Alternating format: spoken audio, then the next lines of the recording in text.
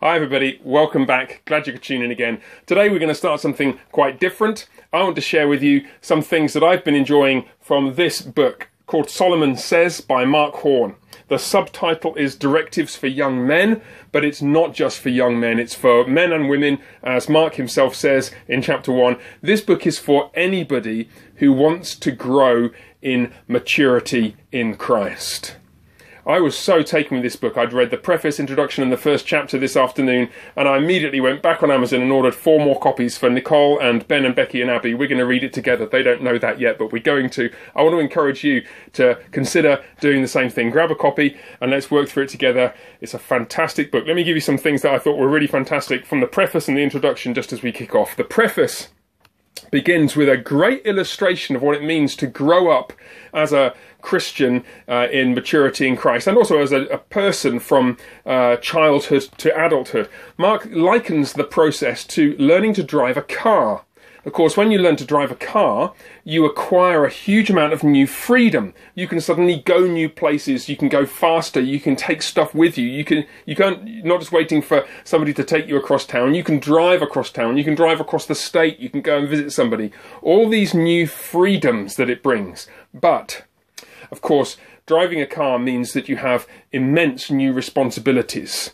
If you bump into somebody when you're walking down the sidewalk because you're being a bit careless, you might injure them. If you bump into somebody when you're driving a car because you're being a bit careless, you'll probably kill them. It's really important when you're growing up to realize that the new freedoms that you have come with huge responsibilities, and especially, of course, as Mark is saying, yes, particularly directed at young people, the freedoms that you acquire gradually as you're growing up bring with them tremendous responsibilities because you have an immense capacity to do harm. Now, that harm comes about in our lives when we fail to discipline ourselves appropriately, when we let our desires or our impulses take control of our lives. And so, as Mark says, this is in the preface, page 8, controlling one's impulses takes on new importance because of the potential consequences.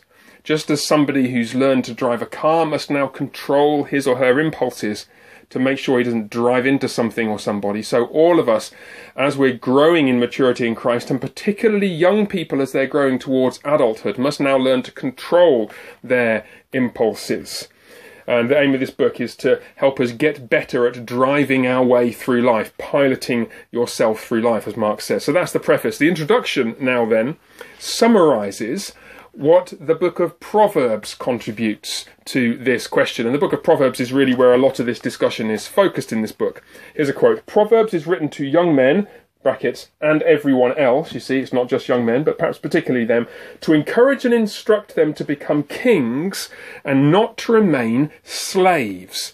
Now, I think that's a very striking thought, and Mark emphasises this again and again, that a young person is a slave. A child is a slave.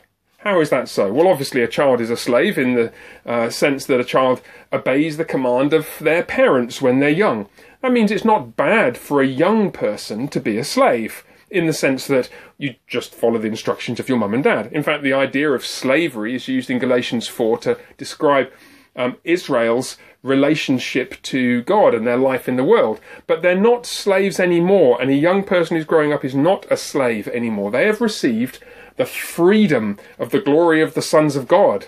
They've grown to maturity in Christ, just as a young person should have grown to maturity as an adult. Now, here's where the problem sets in, because all too often it's easy for young people to imagine that adult freedom means simply liberation from all restrictions. Here's a quote. A young child often sees adults as possessing an immense amount of freedom. They go to bed when they want, they drink alcohol when they want, they decide when to eat ice cream and how much, and they can get up as late as they like, and they can watch as many videos as they like. So, quote, a child's impression of adult freedom is something like being a child without adult supervision.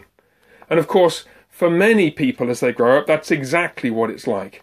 Many people are actually adult bodies but childlike minds and don't discipline themselves to behave like adults. And that's not the kind of maturity which Mark following the book of Proverbs is wanting to call us to. Rather, he's saying, actually, that's a form of slavery. To be an adult like that is just a new form of slavery, because instead of being enslaved, so to speak, to your parents, where you've got to do what they tell you to do, now you're simply enslaved to your desires. So you follow your desires, foolish and immature, wherever they may lead you. You're not free, actually, to live in the world, because you're enslaved to whatever you're following. And if that's your foolish desires, then that's what you're a slave to. So here's the key to the book, really. The book of Proverbs is the solution to this, because the book of Proverbs tells us how we may take control of our desires, so that instead of being slaves to our desires, we are the masters of them. We are kings of them. And that's where he goes in chapter 1, which is what we'll look at in the next video, picking up on that theme of how important it is that we should rule over our desires. We should control ourselves so that we're able to live a fruitful and disciplined and godly and mature life. Chapter 1 is even better than the introduction. I encourage you, grab a copy of this book, Solomon Says by Mark Horn. Let's read it together, and I'll see you in a couple of days' time. Bye for now.